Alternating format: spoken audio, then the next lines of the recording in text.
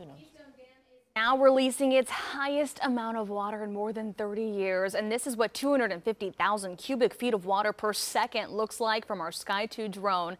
It's also attracted a lot of folks to get a look at that rare sight. 2 Works View's Ashley Wheeler is live at the dam with how long it's going to stay at this level. Ashley, good morning.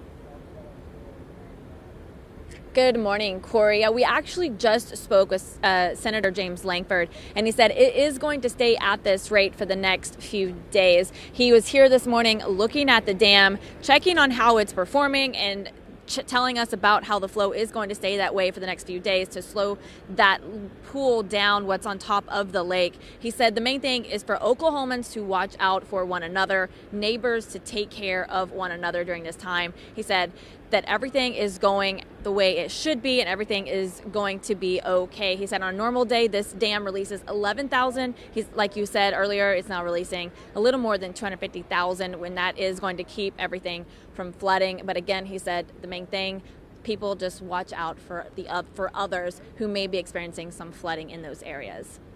Corey, back to you.